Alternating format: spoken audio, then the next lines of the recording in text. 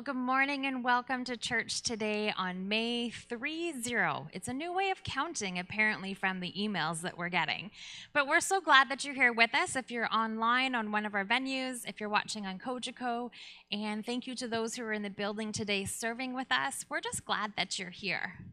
I have to say, though, that we still miss having you in the building with us, and we're hoping that soon we'll be able to welcome some of you back to meeting with us.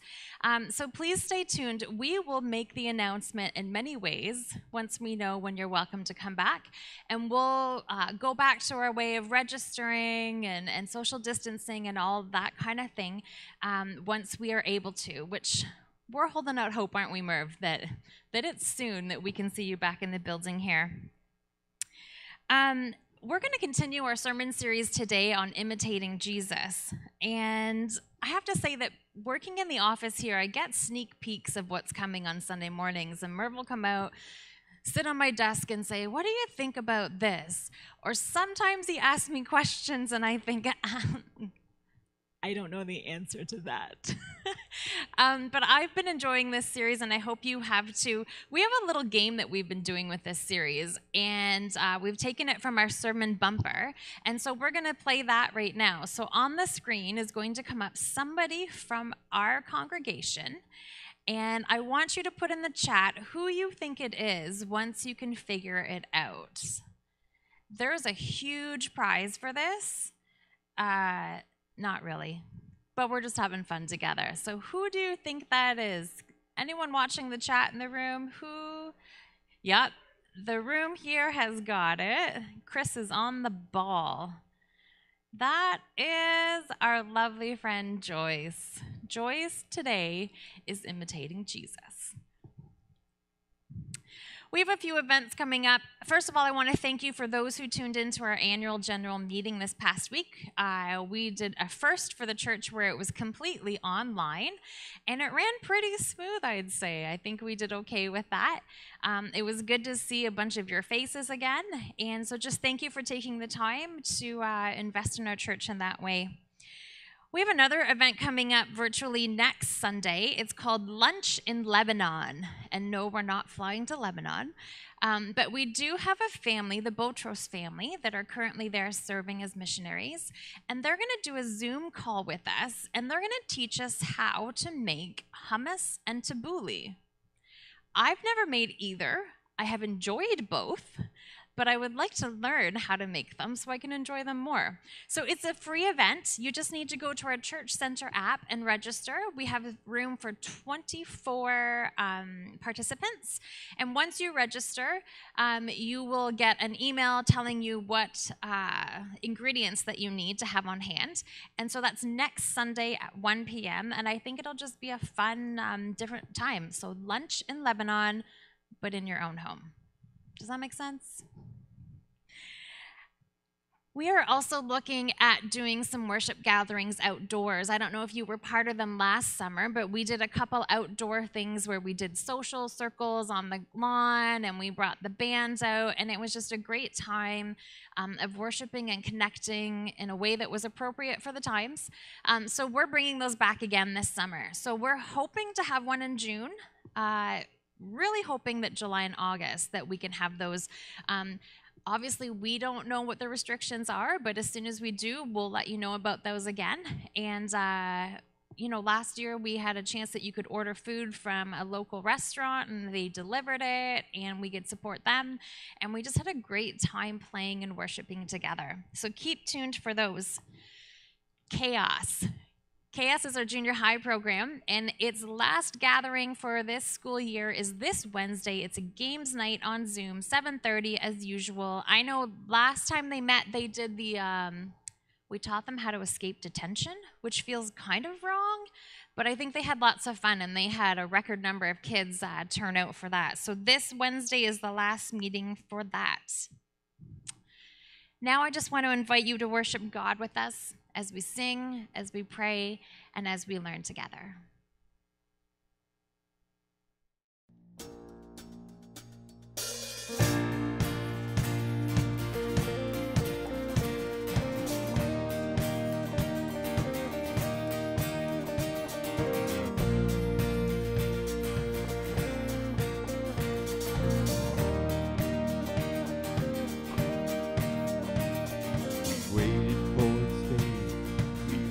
in your name, calling out to you. Your glory like a fire, awakening desire will burn our hearts with truth. You're the reason. You're the reason we're here. Yep. You're the reason we're singing. Open up the heavens, we want to see you. Open up the floodgates, a mighty river flowing from your heart, filling every part of our praise.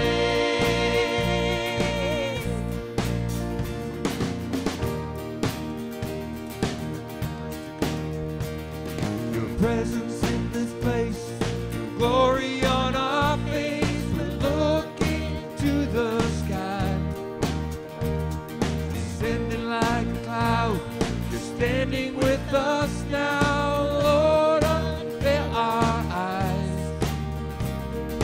You're the reason we're here. You're the reason we're singing. Open up the heavens, we want to see you. Open up the floodgates, a mighty river flowing from your heart, filling every part of our praise. Let's sing, open up the heavens. Open up the heavens, we want to see you. Open up the floodgates, a mighty river flowing from your heart, filling every part of our praise. Show us your glory. Show us your glory. Show us your power.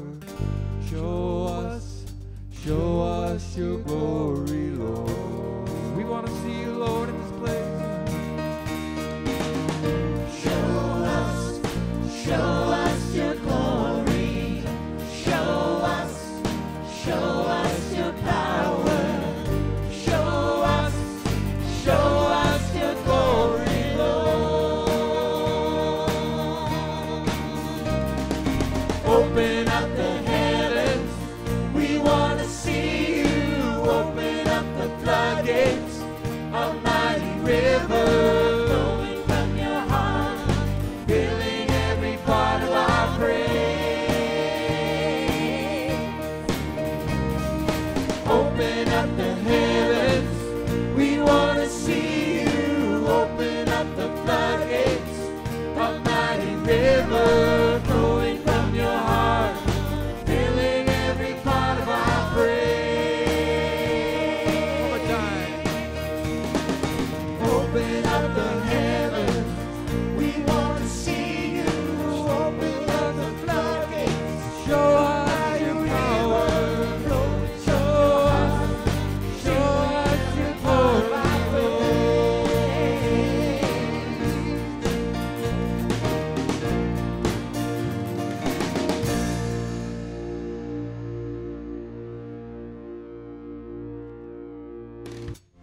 If the fruit of the Spirit was like a fruit salad, it tastes so good. If the fruit of the Spirit was like a fruit salad, it tastes so good. Love would be a strawberry, joy would be a peach, peace would be a pineapple, patience would be a purple plum. I would put them all together, mix them all around, then serve that sweet salad to everyone around. If the fruit of the Spirit was like a fruit salad, it tastes so good. If the fruit of the Spirit was like a fruit salad, it tastes so good. Kindness would be a blueberry, goodness would be a grape, faithfulness would be a watermelon. Of course, without all the seeds, I would put them all together, mix them all around, then serve that sweet salad to everyone around. Hi Hi kids! Well, we're into the final 3 on our list of the fruit of the Spirit. We have already covered love, joy, peace, patience, kindness, goodness, and today we're talking about faithfulness. Now, I have 2 questions for you to start. The first one is, have you ever been criticized for doing the right thing? The second question is, have you ever stood up for someone who couldn't defend themselves? If you answered yes to either one of those, then you have demonstrated faithfulness. Faithfulness shows up in all kinds of different circumstances. Faithfulness is really standing up for what we believe because it is the right thing to do. Today we're going to have a Bible story about the apostles. And this was after Jesus had gone back to heaven, and the apostles were telling everyone the good news about Jesus and what they knew of him. That got them into a little bit of trouble. And so they had a choice to make. And well, let's watch together to see what they decided to do. Stories of the Bible. The Apostles and the High Council. These are the Apostles. Hello. They followed Jesus during his time on earth. See ya. After he went to heaven, Jesus sent the Holy Spirit to be their helper. Then the apostles spread the good news about Jesus everywhere they went. The apostles performed many miracles and healed the sick. They met regularly in the temple in Jerusalem, and many came to believe in Jesus.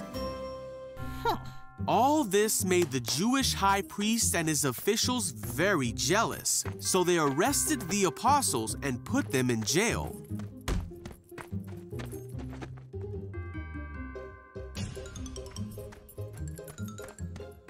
But an angel of the Lord came in the night. Whoa! And opened the gate of the jail. The angel told them to go to the temple and tell people about Jesus. Got it. So at daybreak, the apostles went to the temple and told people about Jesus, as the angel told them to. Meanwhile, the high priest and his officials called together a meeting of the high council. They sent the guards to bring the apostles out of jail, but when they went to the jail, they were gone. Wait, what? They returned to the council and reported that the men were gone. Guess what? Then someone arrived and announced that the men who were in jail were standing in the temple, teaching people. Go get them! The captain went with his temple guards and arrested the apostles. Come on, you. They brought them before the high council. The high priest said, "We gave you strict orders never again to teach in this man's name." Yeah, but... But Peter and the apostles said, "We must obey God rather than any human authority." They told Jesus' story that he was raised from the dead after they hung him on the cross, and that now he was in heaven. They told him that Jesus did all these things so that people of Israel would turn to God and be forgiven for their sins. This made the high council furious, and they decided to kill the apostles. But one Pharisee named Gamaliel stood up and ordered that the men be sent outside the council for a while. Then he warned his fellow Jewish leaders that killing the apostles might bring more trouble than good. He advised them to leave the apostles alone. That's a good point. The other Pharisees saw his point and accepted his advice. They called the apostles in and had them beat up, but they didn't kill them. They ordered them to never speak in the name of Jesus, and then they let them go. The apostles left the high council happy that God thought them worthy to suffer for preaching the name of Jesus. And every day in the temple and from house to house, they continued to teach and preach this message: Jesus is the Messiah.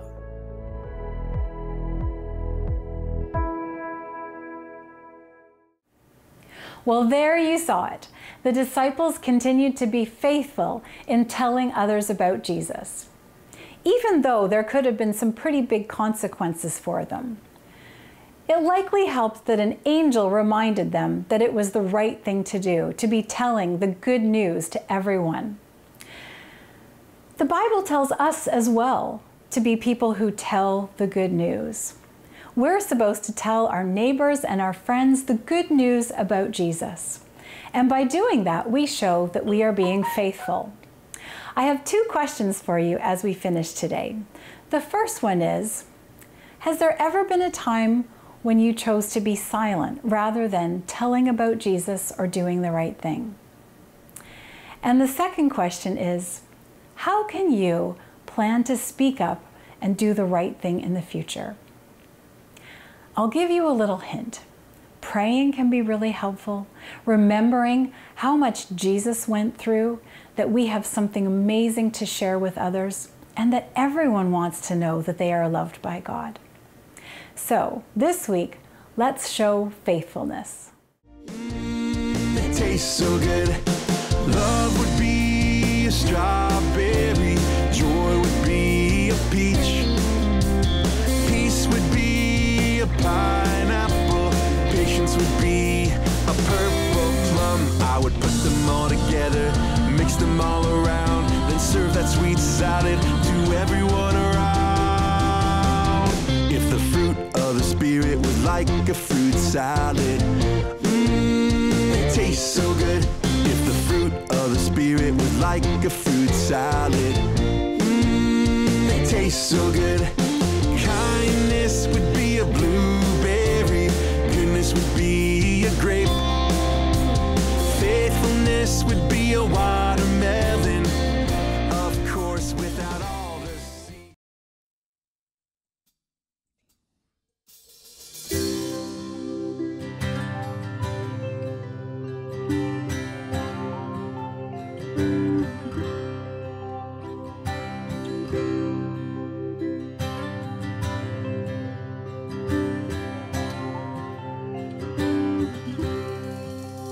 Come thou fount of every blessing, tune my heart to sing thy grace. Streams of mercy never ceasing, call for songs of loudest praise. Teach me the melodious sonnet sung by flaming tongues above. Praise the mount I'm fixed upon it, mount of thy redeeming love.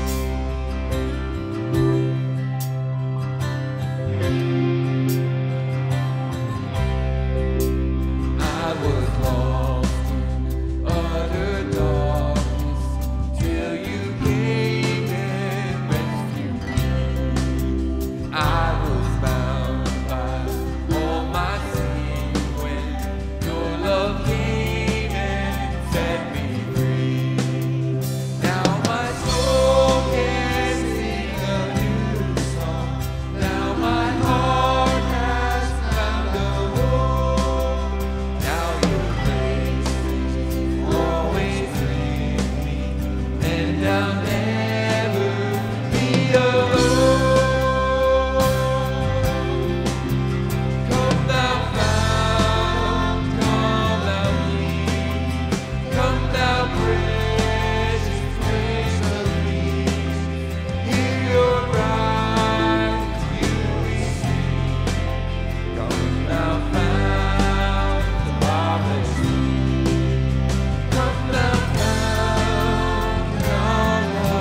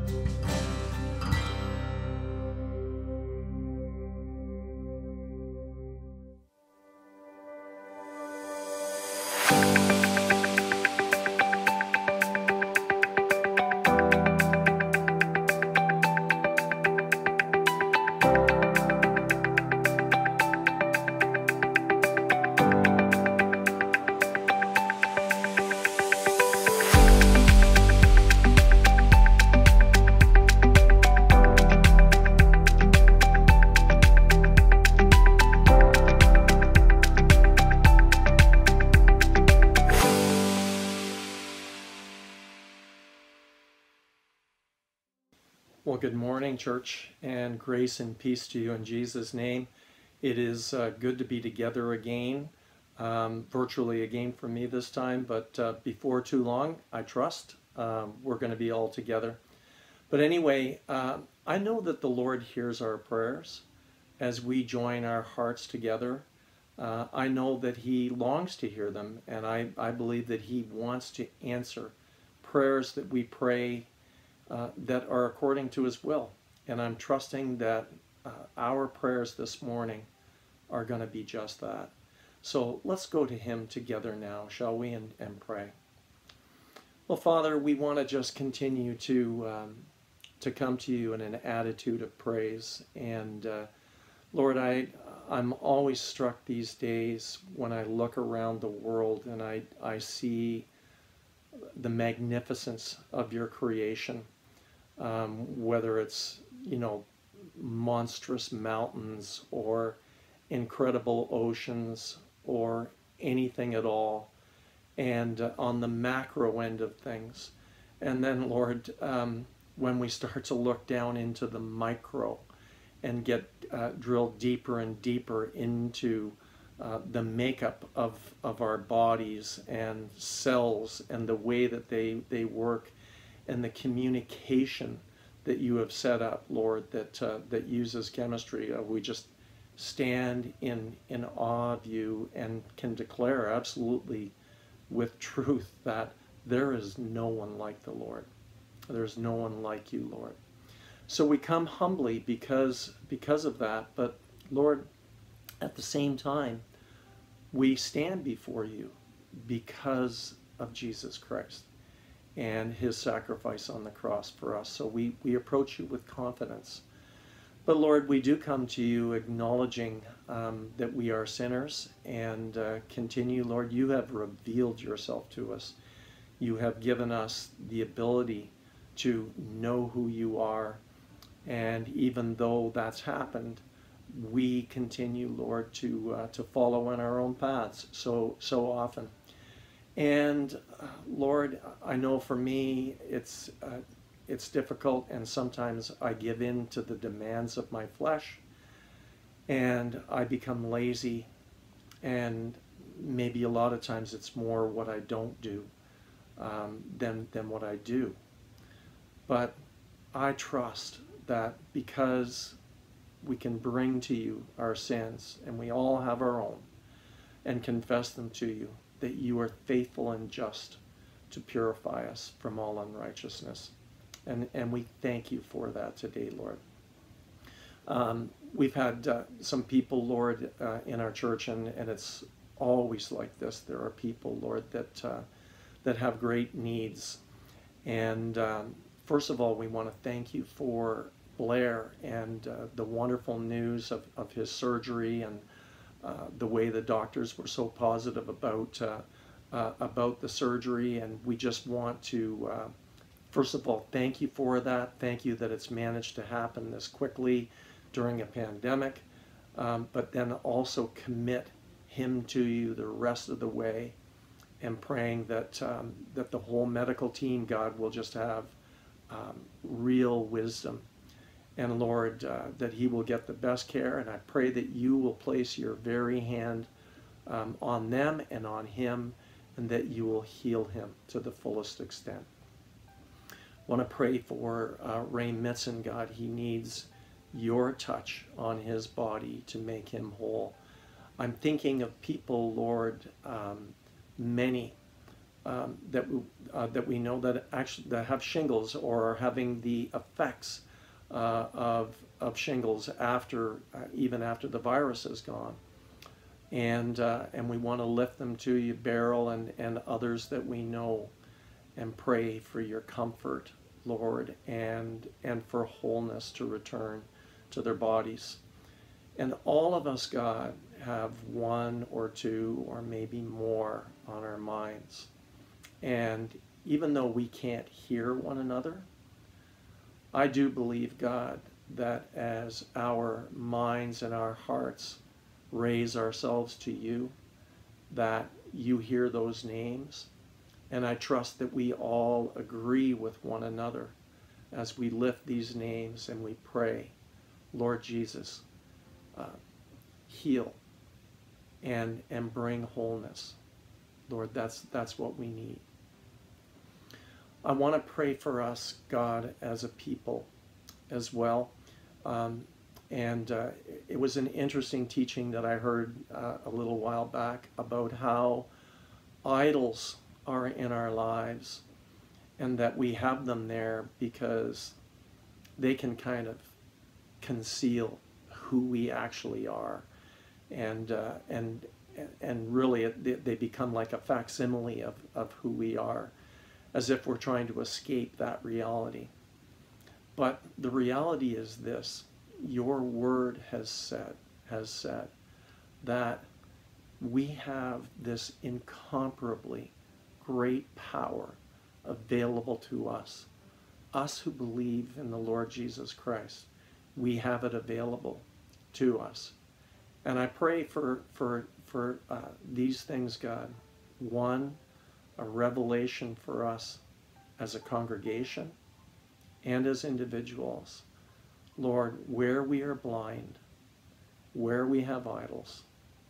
And I pray by the power of the name of Jesus, God, that you will knock them down and that you will destroy them.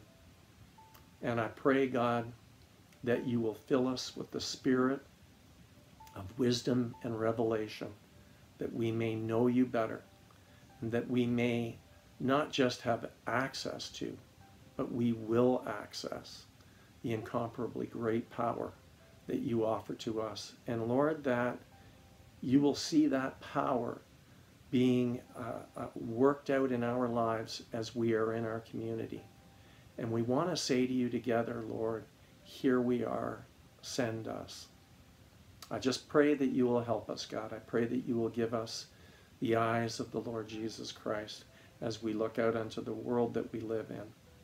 And Lord, that we may be ministers on your behalf. Thank you, God, for your goodness. Thank you for everything that you have brought us through and what I trust you will continue to bring us through. And thank you most of all that because we come to you in the name of Jesus Christ, that we trust that you hear us and that you will act. So Lord Jesus, continue to receive our worship, and may we see your power revealed in us as a church and as individuals. Amen and amen.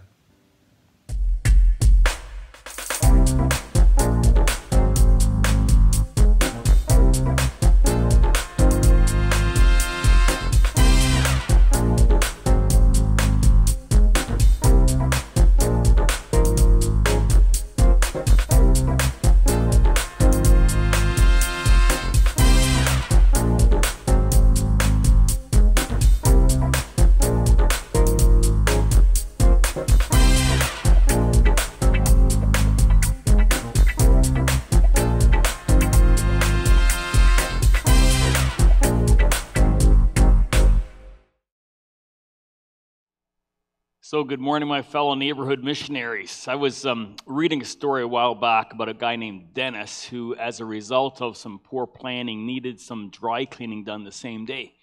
And he decided he needed to find a place, and he found this place, but it was on the other side of the town because there is a store there. He remembered passing, it said 1 hour dry cleaners. And so he thought, I'm going to head there. So he went to the other side of town, took the extra time, went out of his way, dropped off his suit, and after filling out the tag, he told the clerk, he said, I need this in an hour. And she said, I can't get it back to you until next Thursday. She goes, I thought you did you did 1 hour dry cleaning. She goes, no, she replied, that's just the name of the store. Those of us who carry the name Christian but fail to act like Jesus, the one whose name we bear, we create confusion and disillusionment, just like that store name did, for those who are kind of looking at us. And perhaps more than any other area where the church seems to fail to reflect the life of Jesus, especially in North America, is in the area of supernatural power that Christians claim to access because the presence of the Spirit of God living in them. A spirit, they claim, fills them with the virtues of patience and self-control and unconditional love. And also the power of God is present to them to see and experience the miraculous. But throughout history, there have been movements and people who have leaned into this power from on high. The story is told of St. Francis, who lived from 1182 to 1226, who once encountered a blind girl from the city of Bagda in the Spoleto Valley. And seeing her inward heart devotion, he marked the eyes of the blind girl with his spittle 3 times in the name of the Trinity and restored to her the sight that she desired. One man from the city of Orte had a tumor between his shoulders the size of a large loaf of bread, and Francis, seeing his condition, lay hands on him and blessed him, and he was suddenly so completely cured that there is no trace of a tumor that remained. The Spirit-filled life is about giving evidence of that supernatural encounter, both in our manner as we exercise the fruit of the Spirit and in our means as we exercise the power of the Spirit. And if we look at the life of Jesus for any length of time, it becomes quickly evident that he was a man who was constantly being led by the Spirit and empowered by the Spirit of God. After his baptism, we read that he was led by the Spirit into the wilderness. And as you remember, it was there that he was tempted by Satan. And then the scripture goes on to say that after the temptation, he returned to Galilee filled with the power of the Spirit. Jesus was constantly performing signs, discerning thoughts, speaking with authority as one who was in touch with the Spirit of God. And the presence of the Spirit of God is the desire of God for all of his children. Now, up to this point, having studied the contemplative tradition of taking time to be still and the holiness tradition of this inward reflection, you may have gotten the impression that the spiritual life of the Christian was passive. But the Spirit-filled life brings equilibrium to this misunderstanding. The Spirit-filled life is one of motion and fluidity. It is a life of continual filling. When Paul says in Ephesians 5:18, be filled with the Spirit, the verb tense suggests not a one-time activity, but an ongoing reality. It would be more accurate to say, keep on being filled with the Spirit. The New Revised Version translates 2 Corinthians 3:18 this way, all of us with unveiled faces, seeing the glory of the Lord as though reflected in a mirror, are being transformed into the same image from one degree of glory to another. This comes from the Lord, the Spirit. Do you hear the sense of ongoing, continual feeling, the changing from degree to degree in ever-increasing glory? There is movement to this feeling. In Galatians 5:28, we're told to keep in step with the Spirit. And the impression given is that the Spirit-filled life is not one of a single experience and having arrived. It's a continual journey, and we need to keep pace with the Spirit. And I love how Jesus describes the Spirit when he's talking with Nicodemus in John 3. He says, the wind blows wherever it pleases. You hear its sound, but you cannot tell where it comes from or where it's going. So it is with everyone born of the Spirit. The life that is found in the Spirit of God is a life that's in motion. Wind is never still, or it ceases to be. There was a time when you would hear a great deal of talk by people about the second filling of the Spirit. And they would go around asking, do you believe in the second filling of the Spirit? As if when you get filled the second time, you've arrived.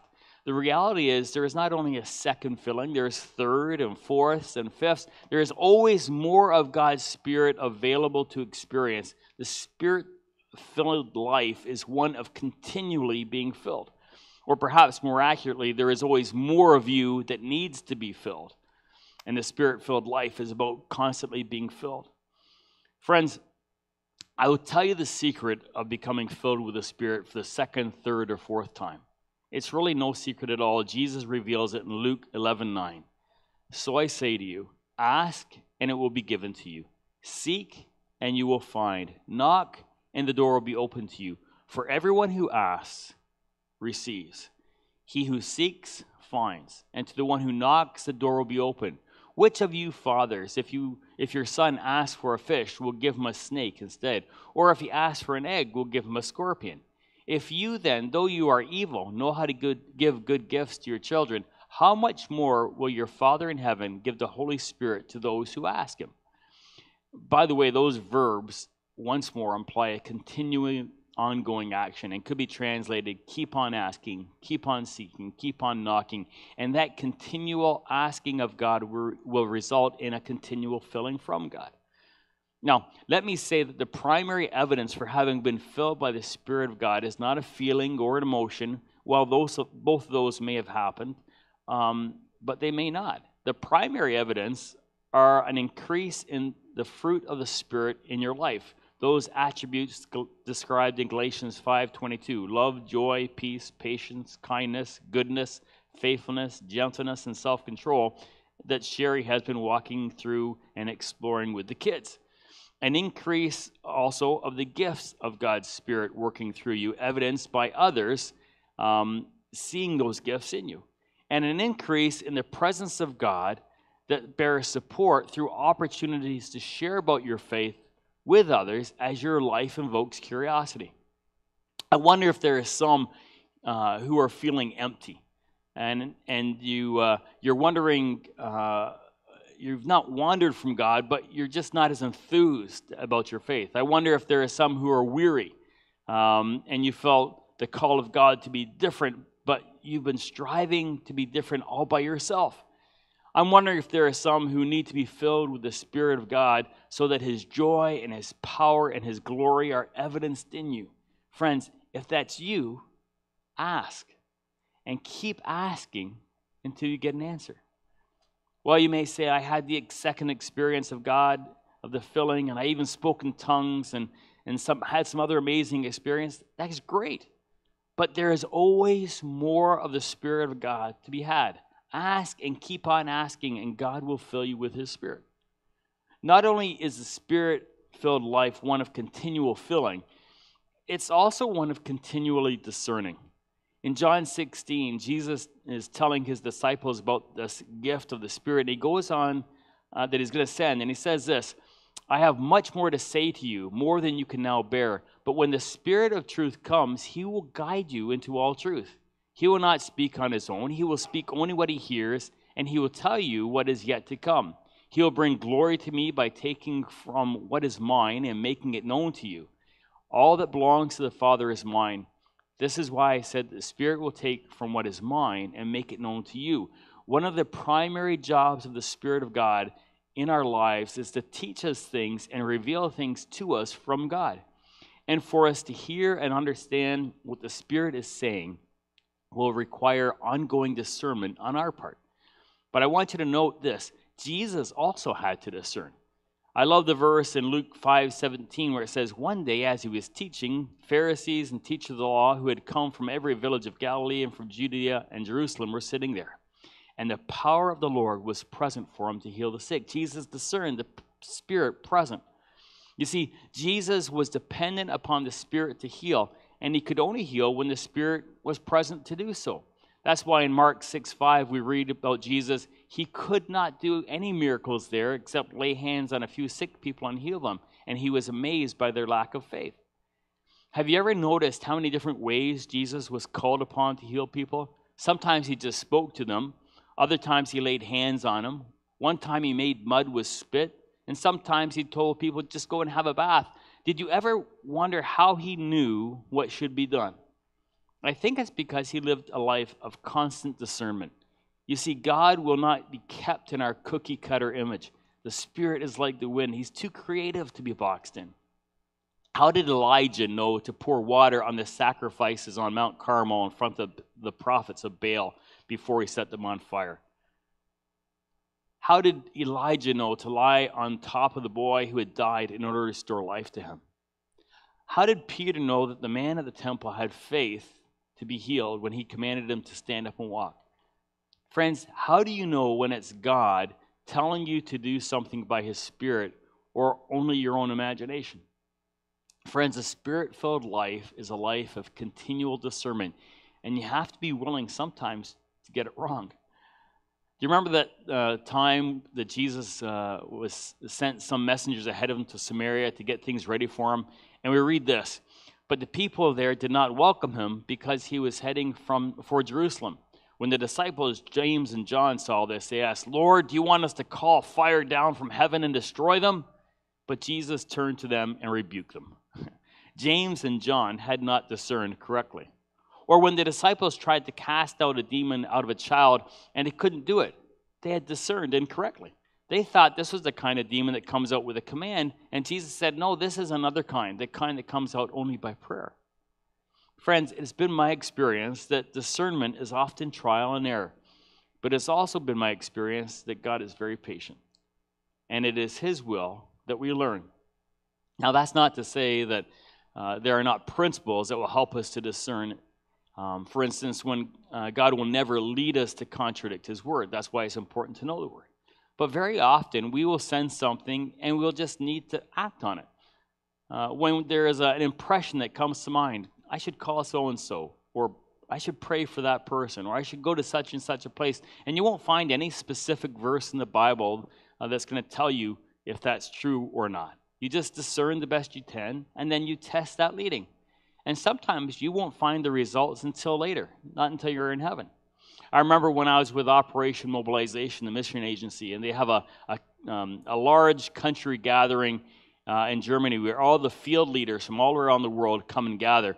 And I was at this meeting, and there was two guys who had just met talking, and the one was a country leader in somewhere in Europe. I forget now the exact place.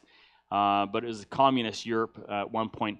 And the other fellow said, I did a summer mission trip with OM there.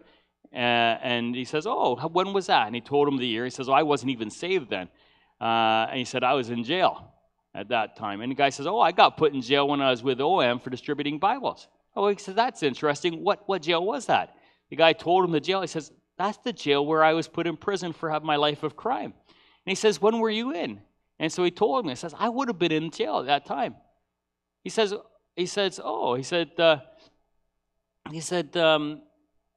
tell me about your experience there. And they were trying to find, he says, he says, it was the weirdest thing. I was only in there for about a week, but on the first night I got put in, I really sensed God telling me to sing. And he said, the last thing I wanted to do was sing, but this impression was on me. So I just started to worship God.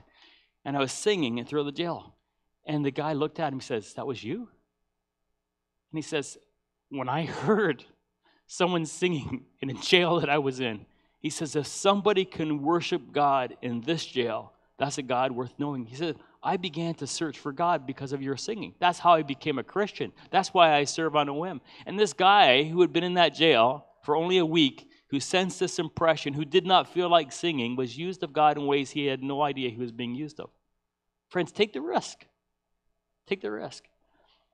I'm wondering if it's possible that God has been speaking to you about something. He's been impressing something on your mind. It keeps coming back to you, and you just keep dismissing it. Think about it for a second. Some person, you're impressed with some emotion, and perhaps God wants you to act on something.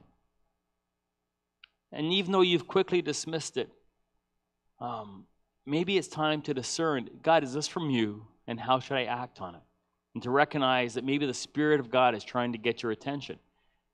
And that when we don't discern, we prevent God and His Spirit from working in and through us. There are times when this has happened to me when I haven't discerned. I remember I was on a subway in Toronto. This was when I was in Bible college. And I didn't particularly enjoy taking the subway. There was a lot of sketchy people on there. And I remember going into the subway car, and there was one other guy there, and he sat right across from me. And I was sitting there, and he was staring at me, like blatantly, unashamedly, just staring straight at me. And I'm trying not to look back at him because I didn't want to get eye contact. And he was just really weirding me out.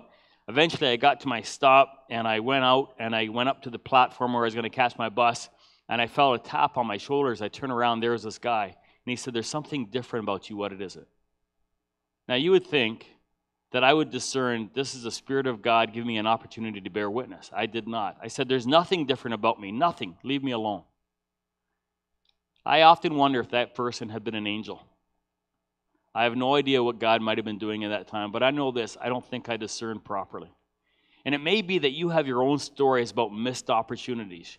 You may need to tell the Holy Spirit that you're sorry that you blew it, and then ask Him again to keep revealing things to you. It may be that something has come into your mind even now that the Holy Spirit is speaking to you about. Listen, discern, obey.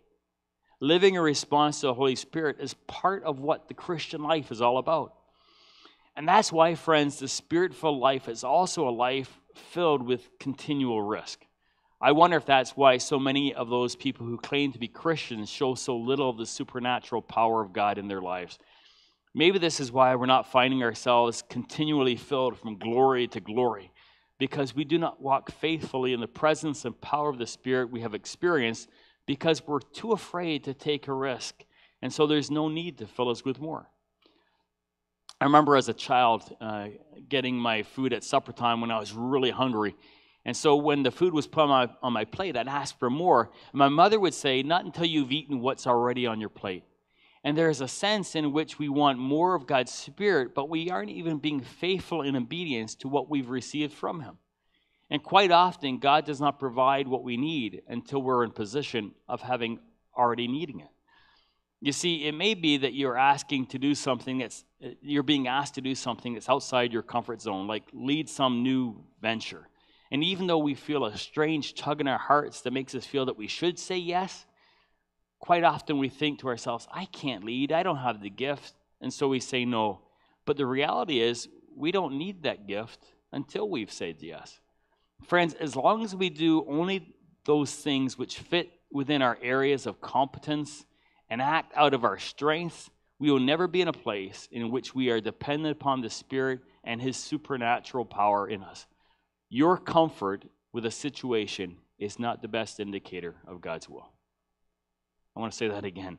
Your comfort in a situation is not the best indicator of God's will. It may be that you're thinking to yourself, I don't want to be made a fool of. If I get this wrong, I'm going to look like an idiot. Friend, do you know what the Bible says about that?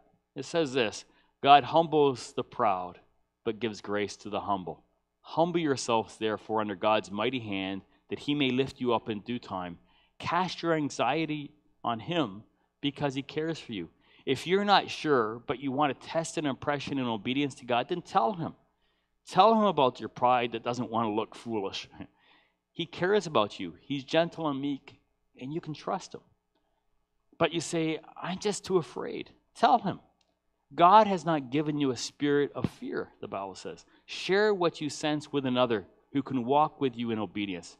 Friends, I'm just wondering if God longs to do more through us than we allow because we're depending too much on our own strength, our own power, our own wisdom, our own abilities. And God wants to do more if only we take a risk of obedience. I recently received a ministry update from Operation Mobilization in Nepal for last year. And listen to the report of what's happening there.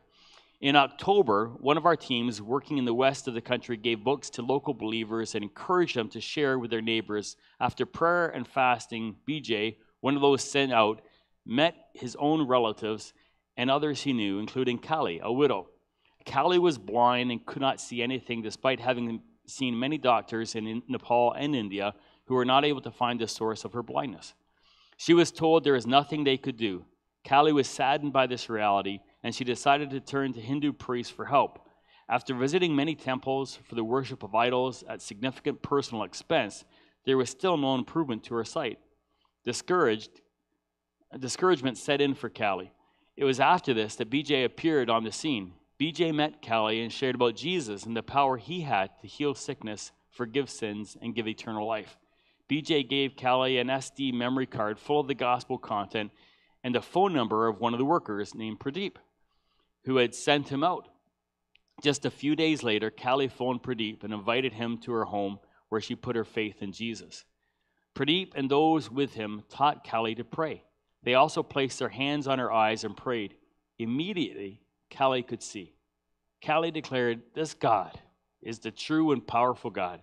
And the whole village came to hear of the miracle, resulting in 7 others believing in Jesus. These days, Callie enjoys sharing her story of how Jesus healed her. Friends, this wasn't hundreds of years ago. This was last year. Friends, the charismatic tradition of the Spirit-filled life is also God's will for us. And I think it works well with the other two that we've looked at. When we quiet ourselves before God in our contemplative, prayer-filled life, and He speaks to us, and we grow more familiar with His voice, and as we examine our heart and invite Him to remove the sludge of sin that so quickly deposits there through the virtue-filled life, then, friends, once that sin's being removed, there's more room for the Spirit of God to fill us deeply. And there's no doubt that He will speak to us about those things that burden His heart so that we can do through Him, in us, by His power, work in us great things. We were created to live our lives in cooperation with the Spirit of God. He did not save us and then send us on our way to do the best that we can. He saved us to fill us and to go with us and to lead us into doing better than we can do by our own power. So how can we nurture the Spirit-filled life? Allow me to offer these suggestions. The Bible is clear that all followers have been given and gifted with the Spirit of God. And while we may think of the spiritual gifts as those more supernatural abilities like prophecy or speaking in tongues or healing, the Bible speaks about gifts like leadership and helping and mercy and encouragement. And to grow in the Spirit-filled life, simply exercise the gifts that you've been given. The Spirit will enable you to do more than what natural abilities and talents can do. So don't be afraid to offer yourselves in doing what God has gifted you to do. Now, I know that we often think, but my gifts aren't that special. Thomas Tewell, pastor at Fifth Avenue Presbyterian Church, New York, tells the following story. My friend Andy Eddington, once the president of Schreiner College in Texas, would go to prisons and preach to men on death row in Huntsville, Texas. I used to go with Andy every now and then, and on one of those trips, we stopped at a Greasy Spoon on our way home to Dallas. Andy loves sugar in his coffee, so he took not one, not two, but 3 teaspoons of sugar. As the waitress watched, Andy said, "Ma'am, we're going to need more sugar at this table." The Texas waitress looked at Andy and said, "Listen, bud, before I give you more sugar, you stir what you got." Now, there's a sermon there, he said, and the sermon is, stir what you got. Use your gifts. Someone who won't use a lesser gift will never use a greater gift, because our usefulness is not about our gifts. It's about our hearts. Second, don't be afraid to step out and act on your hunches. If you have prayed and done your best to discern if the Spirit is leading, take a chance. If you feel God wants you to pray for someone, offer to pray. If He puts a word in your heart that you believe is for another person, offer it to them as a gift. Allow them to discern if it's true word from God or not. In 1 Corinthians 13:9, it says, "We know in part and we prophesy in part." I take that to mean that there is an aspect of risk to sharing what we think the Spirit might be saying. Absolute certainty is not promised. Third, invite others you trust to help you test and discern what you think the Spirit might be saying or where He might be leading. The Christian life is not meant to be lived alone. We need each other. One last thing I'd like to address before the end. There is a tension in many people with regard to the Spirit-filled life, and it's this. I think the longer we have identified as Christians, the more prone we are to give into the impulse to domesticate God. We forget that Jesus tells us that the Spirit blows where it will, and sometimes we can inadvertently resist Him when He attempts to do something different.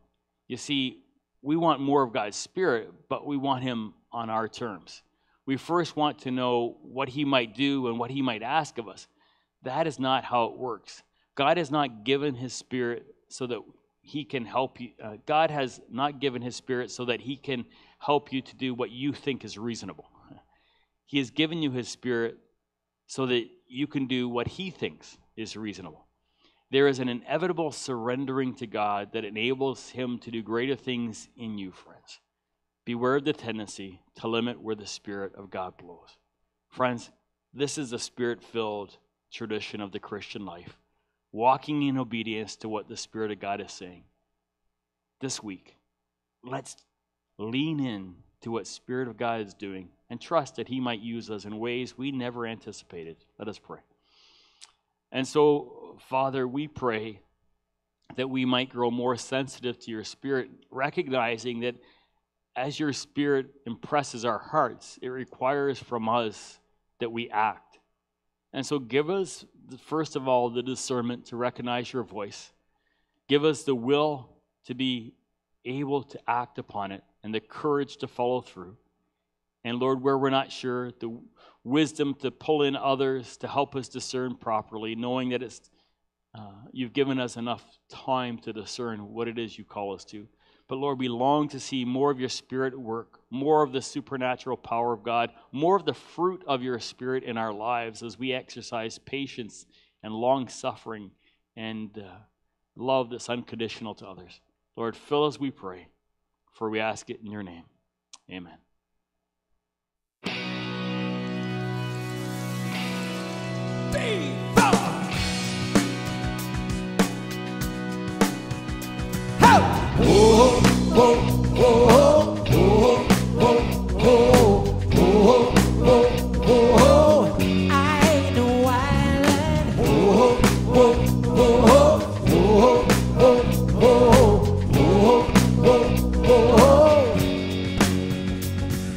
Have you ever wondered about the faith we live?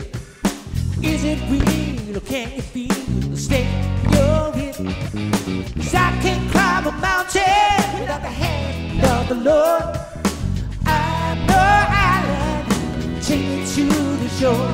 It's all good book, good book. You and me walk the road, share God's love. You just say I found a way to as high up above. I can't fly so low, that's always aboard. I'm no island, take me to the shore. Good book, good book, good book, good book. Hey! Oh, oh, oh, oh, oh, oh, oh, oh, oh, oh. I ain't no island. Oh, oh, oh, oh, oh, oh, oh, oh. What is it that fills you up more than enough? That Father's love. Get up, stand up, kiss the sky. Don't you deny the Most High. He can give you everything and so much more. I'm no island. Take me to the shore. It's all in the good book. Good book. Good book. Good book. Hey! Oh, oh, oh, oh, oh, oh, oh, oh, oh. I ain't no island. Oh, oh, oh, yeah. It's in the good book. Oh, oh, oh. I ain't no island. Oh, oh, oh, oh, oh, oh, oh, oh. I ain't no island. No. Oh, hey, it's in the good book. Yeah. Oh, I ain't no island. No. Oh, oh, oh, oh, oh, oh, oh, oh, oh. I ain't no island now. Oh, oh, oh, oh, oh, oh, oh, oh, oh. I ain't no island. Oh, oh, oh, oh, oh. It's in the good book. Oh, oh, oh. I ain't no island, no. Nice, Mikey.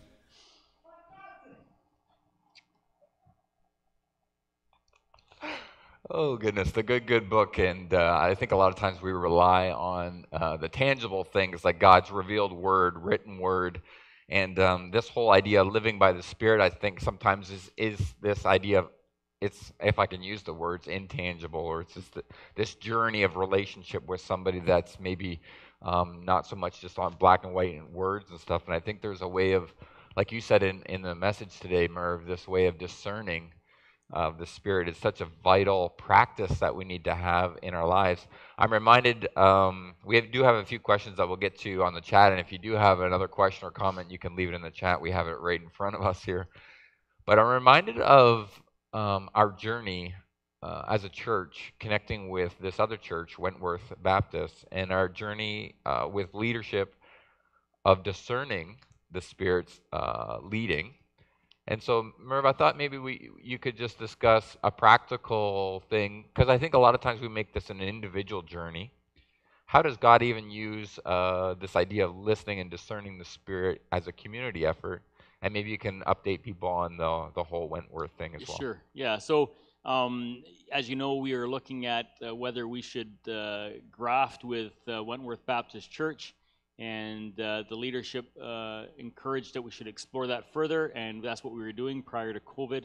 And part of that whole discernment was when we had the whole congregation come together, and if you remember, Heather Card led us in an exercise of discerning where we think God might be leading us.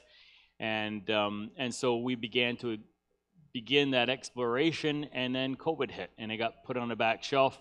And part of what led Wentworth Baptist to explore the possibility of grafting was because of their issue with their building and it needing repairs that was beyond what they could afford, and the future looked uncertain. Anyways, if you haven't read in the paper or heard, Wentworth has recently sold its building to Indwell, who's going to create affordable housing, and they are also going to revamp and renovate the whole sanctuary area, and they've been given a 30-year free lease of the sanctuary. And in the meanwhile, while it's being renovated, they'll find them an alternative place to worship and cover the cost of that. So it's been a great deal for Wentworth, and because of that, crisis averted. The idea of grafting no longer seems relevant, so it's been taken off the table. I would say that's an answer to prayer. I would say God helped us to discern. Right. And it may not have been what we were anticipating at first, but the circumstances have certainly made it very clear to us that God desires for Wentworth to continue in their neighborhood at that location, independent of us, although we're certainly part of the same denomination, part of the same kingdom of God, and so we celebrate what God has done for them, and we're cheering and we're praying for them. But that might be a more obvious sign, and it's harder sometimes when it's something less obvious, and that's where the risk and the you just have to take a chance, and do the best you can. I've taken lots of chances and blown it and looked like a fool for Christ. Haven't we all? I think this idea of taking risks is maybe easy for some of our personalities to engage in, because we're like, oh yeah, let's do this. But I understand, like, the whole process of those two churches coming together was actually a long process. It wasn't just taking a chance or a risk on a whim. It was actually a discerning process that led to that taking of the risk. Yeah. So in some ways, listening to the Spirit is kind of a calculated risk, or a, let me learn and understand and discern this relationship so that we can move forward. Yeah, and I think God works with our personalities. Like, it's more likely that someone who's extroverted, like me, God might say, you need to talk to this guy here now, than he would to someone who's introverted and takes a long time to process stuff. But that introverted person may be given a word of knowledge about somebody. Like, I often find with my wife, so I haven't asked permission from my wife to talk about this, but honey, forgive me. Again. She's more introverted, and so we can be in a room, and I'm more extroverted, and she will notice the people hanging on the fringes of the crowd who are standing by themselves. And I don't notice those people, but she does, and she'll say, hey, that person's standing by themselves, they look lonely. So then I'll just walk up and start talking to them. And I believe that's a great use of gifts, where she's more discerning and able to see people, and then I can use my gift to go and break into conversation and help make them feel welcome. And then I would introduce them to my wife and bring her in, and she can actually carry on conversation better than I can, because I'm pretty surface, and once we've talked about the Leafs losing, I haven't got much else to offer, but she's much deeper than I am. So I think the different personalities work are meant to work together in that way, of discerning, and so God uses our personalities to do certain things. I mean, I think it's not coincidental that Peter was used to heal that person, because Peter's pretty, outgoing and he'll, let's try it. Let's try it. Yeah, exactly.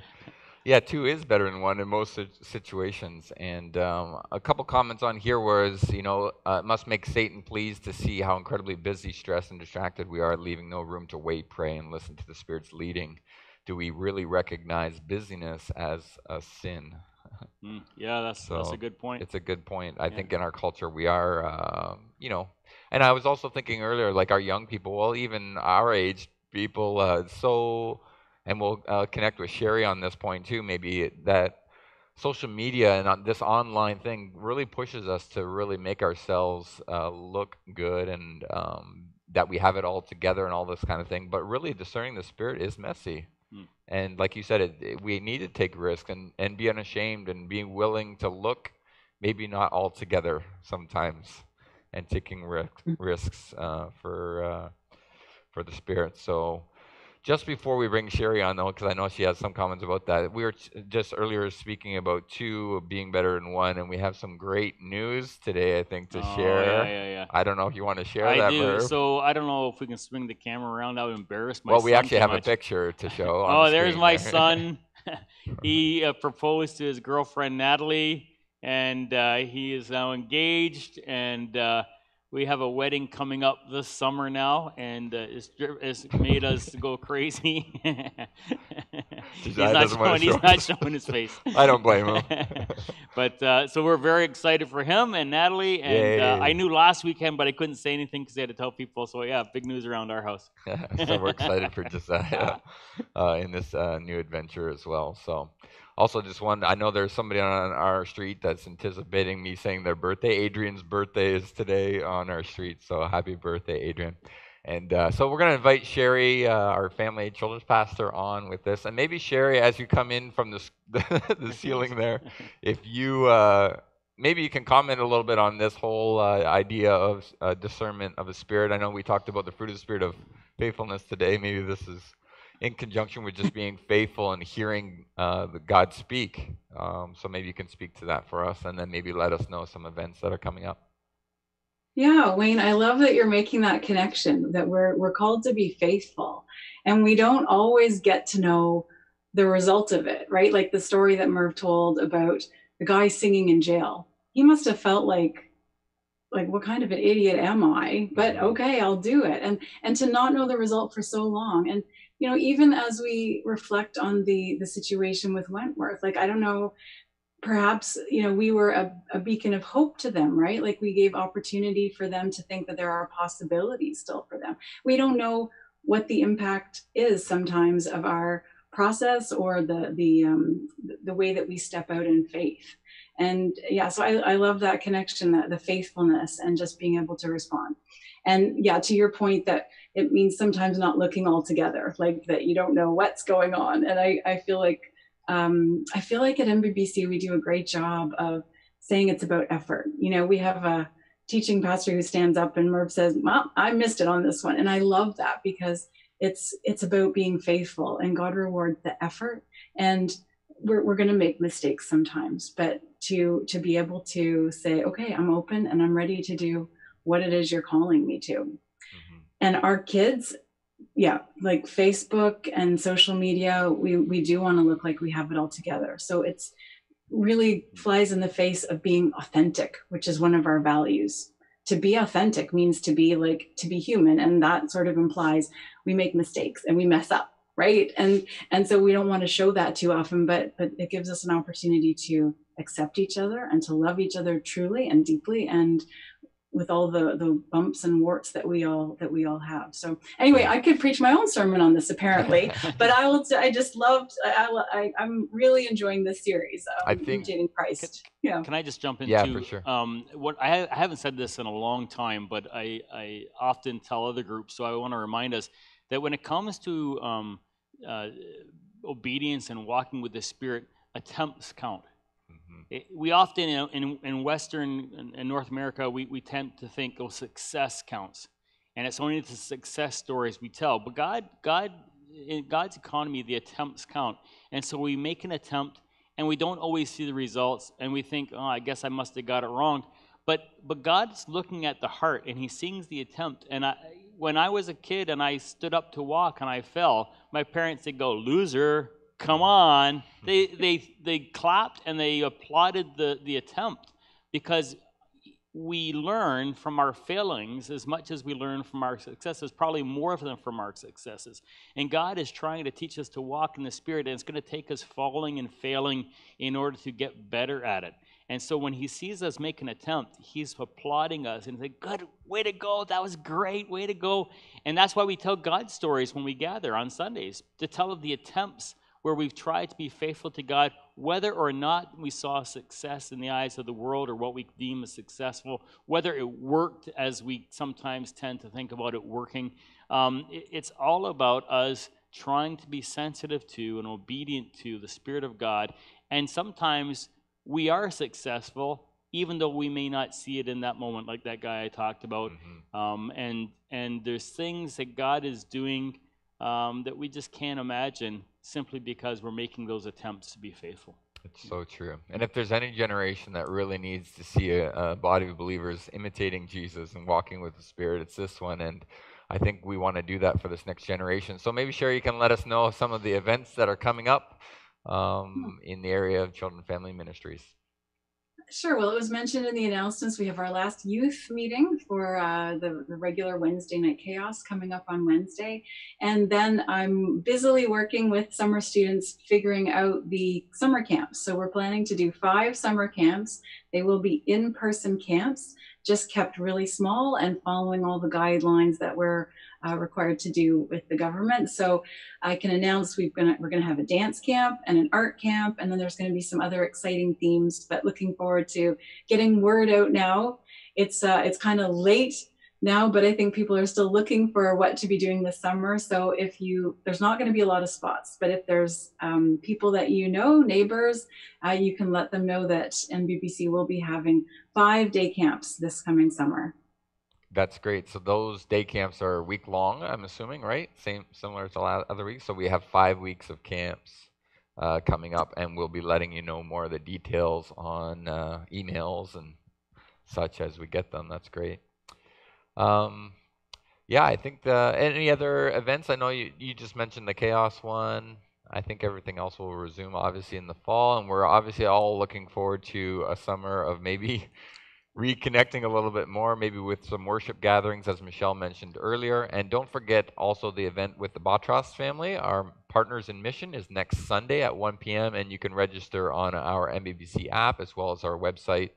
I noticed it wasn't on the website this morning, but I will get that on there this afternoon so you can register for that. We only have a limited number for that event as well, so make sure that if you're interested in learning how to make tabbouleh and hummus with the Batras family, that you sign up today for that. And I think if there's no other comments, just a reminder that for each of this sermon topics, we are putting a list of action items on NBBC Acts. It's the things that I mentioned during my sermon, the things that you can do to kind of encourage and nurture those different virtues and ways of imitating Jesus in your life. So if you've listened to the sermons and you go, what did he say we should do again? You can always go back to our website, go to NBBC Acts tab, and you'll find the list of things you could do to develop the contemplative life or the virtuous life or the spirit-filled life. You'll see a list of things you can do.